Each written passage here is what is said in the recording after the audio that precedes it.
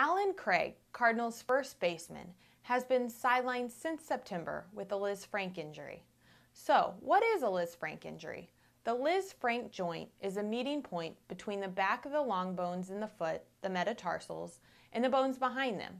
It is an important joint for foot stability and transfers forces through the foot during push-off. These injuries often occur in sports because of the foot twisting in a certain position with direct trauma. For example, equestrians can easily suffer a Lisfranc injury when the foot's trapped in the stirrups during a fall. This injury has many different types and shapes, including multiple fractures at the long metatarsal bones and midfoot bones.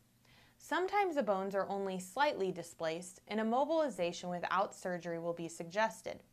There will be a long rehabilitation process to be sure that the joint and the bones heal correctly. Surgery may be required to fix the broken bones and stabilize the ligaments.